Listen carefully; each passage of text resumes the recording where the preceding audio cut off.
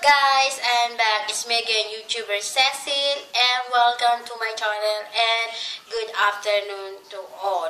Okay, eto na, meron na akong time, meron na akong oras para ipaliwanag yung NSO turn to PSA. Sorry guys, kasi meron akong mga old video about requirements, how to get passport, requirements for passport, explanation about NSO. So, sobrang busy ko. Ngayon lang ako nagkaroon ng oras para i-explain niya sa inyo. Kahit ako din hindi ko napansin na PSA na pala yung logo. Pero take note nakakuha ako ng bagong certificate ng anak ko, tsaka bagong certificate ko na PSA na yung logo. Tingnan mo, eto ko lang yan na-review. Kasi, sabi ko, pati yung mga subscriber ko, message sa akin, PSA, and so eto na. Alam niyo naman, bago ako gumawa ng video, sinesearch ko yan, bago ako mag-explain dyan mismo sa harapan ng video. So, eto na. Okay. So, nasanay tayo dati pa na NSO. Kahit ako hanggang ngayon, NSO pa rin sinasabi ko Sorry guys, at least na-explain ko na yan. May message ko sila isa-isa. Pero, hindi ko na i-delete yung aking video kasi syempre, marami na yung viewers. So, again, NSO kasi, yan yung nilalaman ng ating, yung birth certificate, still your identity, marriage certificate, it's still your identity kung ikaw ay kasal na, diba? Death certificate is still identity dahil kasi kung ikaw ay namatay na. Sa mga namatay na, sorry po. Tapos, CENOMAR. Ito ay certificate patunay kung ikaw ba ay kinasal o hindi pa kasal. Kung makita na malinis na hindi ka pa kinasal. O meron ding pagkakataon na makikita na may kapangalan ka tapos kinasal ka. O kaya kinasal ilang beses. O kaya may pangalan mo mismo yon, ikaw mismo yon, pero ginamit ng ibang tao. So, ganon. Outs. Medyo may headache lang yata. So, again. So, that was before NSO. NSO means National Statistics Office, diba?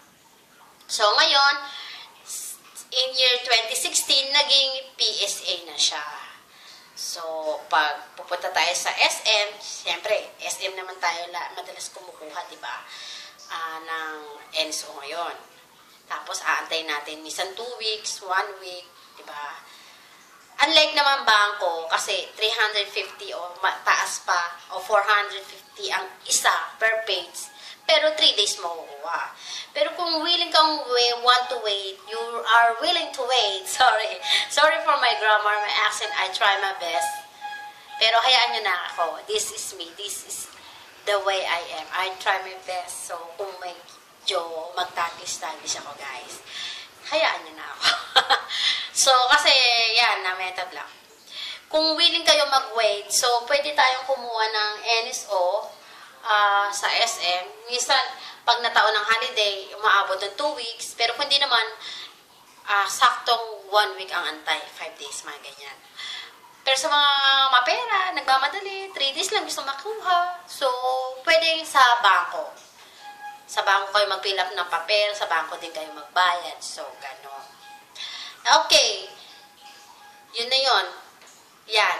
NSO turn to PSA. So, yung 2016 yan. Ito na yung paliwanag ko sa inyo, PSA, Philippine Statistics Authority, guys.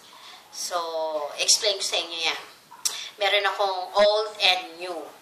So, pag kukuha ka ng birth certificate mo, pag pumunta ka sa SM, sa guard, kasi usually guard na ngayon ang namimigay ng papel na pipilapan mo.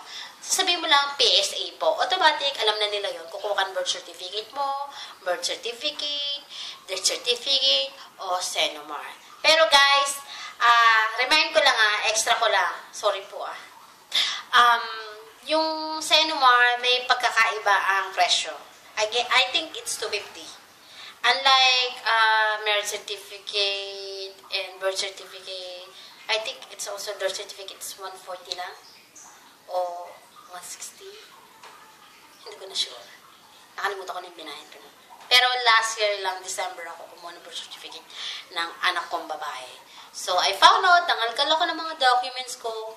Kailangan ko rin palang kuhaan ng bagong NSO ang aking anak na lalaki. Kasi ang NSO niya, guys, ay luma pa. NSO. Ito mo, nasanay ako, NSO. Ito po yung NSO, guys. Ito po yung lumang birth certificate. Ayan. Ito kasi yan eh. Ayan po yung NSO. Ito yung logo, di ba? NSO nakalagay.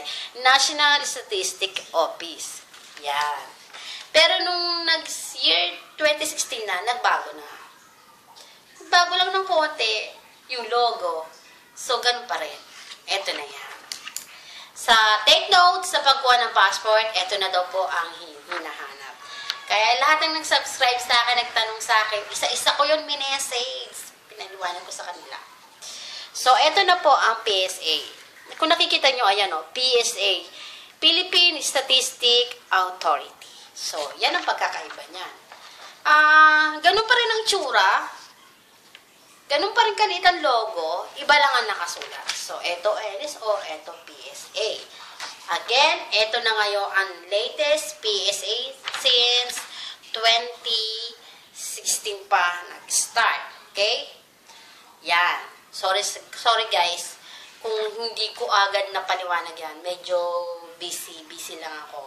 So, that's it, guys. Yan na ngayon ang mga hinahanap ngayon na requirements kagaya ng pagkuha ng passport at mga, siguro sa iba po pang mga lahat. Yan na ngayon ang bagong birth certificate. PSA na. Again, so sana naintindihan nyo ang aking explanation, guys. Thanks for watching. Please don't forget to subscribe to my channel and thank you so much.